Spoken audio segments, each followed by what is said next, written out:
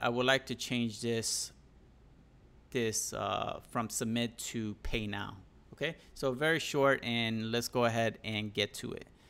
So if we go to the checkout form, first things first is adding a state property to our component. So we'll do that. Let's add that right over here.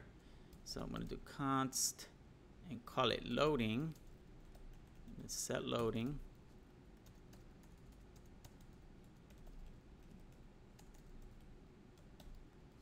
And by default, we're going to set it to false.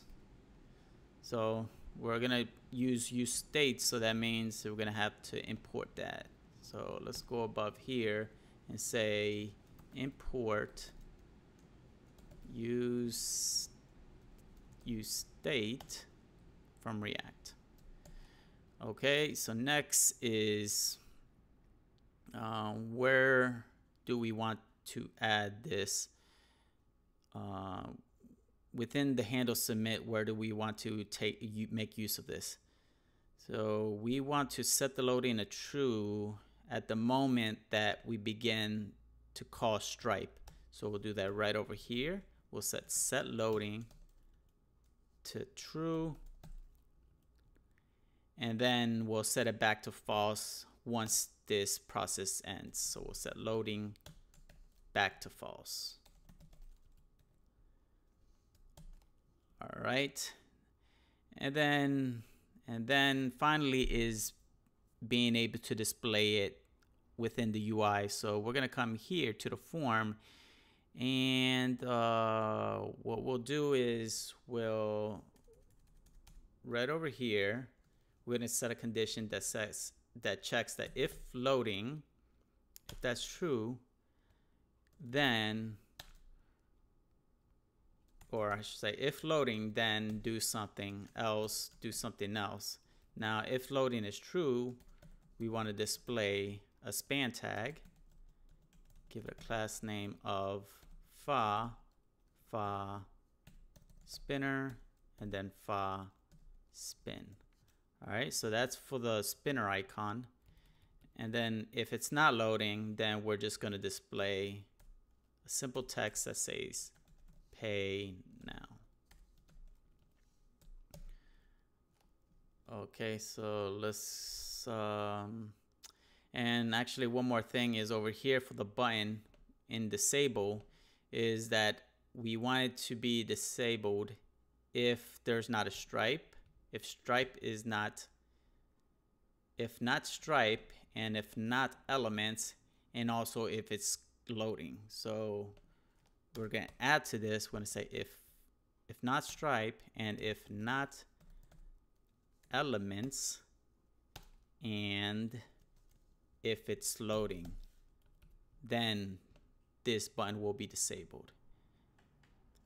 Okay, go ahead and save that, and let's go check it out. All right, so you see it's pay now. All right, so let's go ahead and give this a shot. And as a matter of fact, let's go do some shopping here. Let's go to, all right, let's go to the shopping page here. Let's check out the burgers and maybe some pastas. So I'll have a turkey burger, and yeah, let's say a pizza. So pizza. Okay, and let's go ahead and filter that. Let's say burgers. Okay, so we see burgers. All right, so we got the filters working. Good. Let's add veggie burger to the list. All right, so if we want to view more details, okay. All right, let's go to the shopping cart. So we have 4 items. Let's increment pizza to 2. Let's remove veggie burger.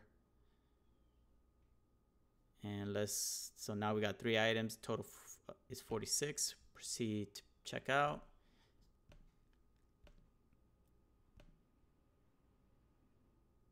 Okay, so here we got a form and it says pay now.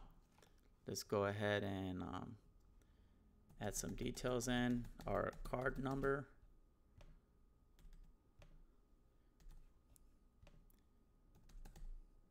I can just do 111. And then let's actually try to submit this. And then you see it doesn't allow us because the zip code was not included. Okay, if we play now, you're gonna see that this spinner is gonna show up here for a moment, and then we're gonna get redirected. So there's a spinner, and we get redirected, and you see the message, and it goes away. All right. So that's all I wanted to improvement. That's the only improvement I wanted to add for this video. Thanks for watching.